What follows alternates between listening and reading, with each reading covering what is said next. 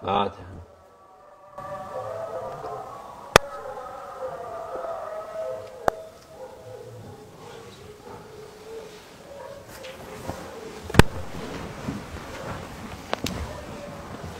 Selamun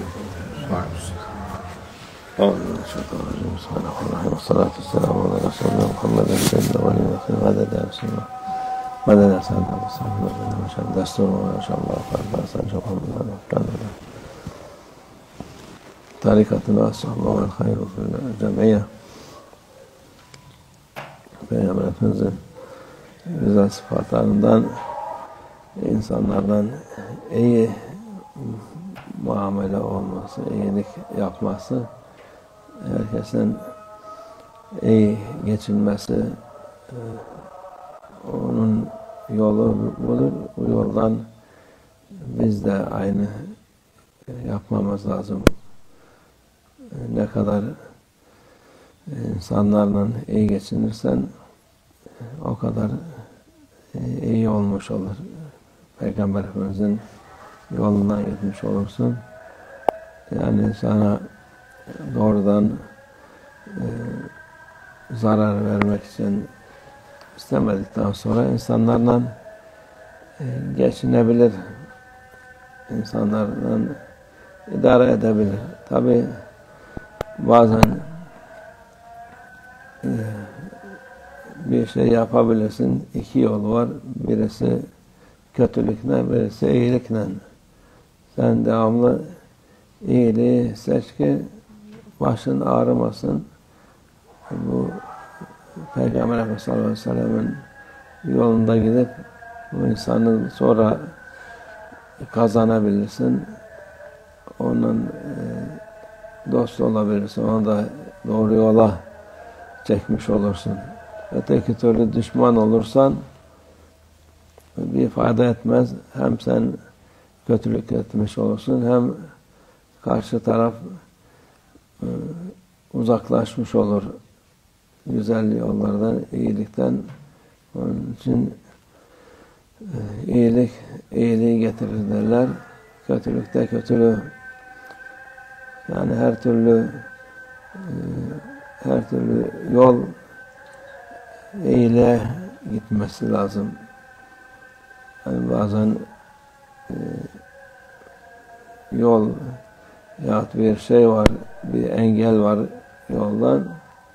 Onun etrafından geçip gene doğru yola gidebilirsin.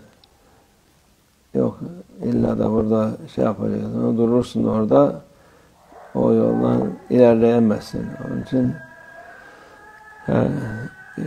insanları idare edin. Müdaratın nas kavkamakal. Yani ben insanlara idare edeyim diye Allah beni göndermiş diyor Peygamber sallallahu aleyhi ve sellem. Onun yolu güzeldir. Çoğu zaman insanlar iyi insanı görüp onun yolunda gitmek ister. Onun muhabbeti olur. Onun muhabbetle doğru yola gelir. Dediğimiz gibi yani bu yol bazen kapalı olur dediğimiz gibi. Onun nasıl açacağınızı düşünmek lazım. İyilikle açması lazım. Öteki türlü kötülükle olursa durup kalırsın. Ne sana fayda olur ne başkasına fayda olur. Allah insanlara anlaşmak için akıl vermiş. O aklı kullanırsa muhakkak iyiliğe gider. Akıl kullanmayınca, aklı gidince insanın muhakkak kötülük yapıp ondan sonra pişman olur. Çünkü Allah yardım etsin hepimize.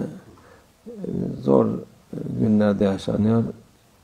İnsanları da idare etmek zor. Bir dakikada bakıyorsun, insanlar sabır yok, patlıyorlar, birbirlerine hakaretler ediyorlar. Bazen daha ileri gidip kavgada edebiliyorlar. O daha ileri gidip birbirlerini öldürebiliyorlar. Onun için ne kadar idare edebilirse o kadar kazançlı olur insan. Çünkü kavga bile etsen sabredip de bir şey söylemesen biraz sıkıntı olur ama biraz sonra geçer. Ötekine kavga edersen artık tamam, bütün vakit moralin bozulur, kötü hissedersin kendisini. Onun için ne kadar idare edebilirse insan hiçbir zaman kavgaya, gürültüye gerek yok inşallah. Amin. Allah'a tevfik. El Fatiha.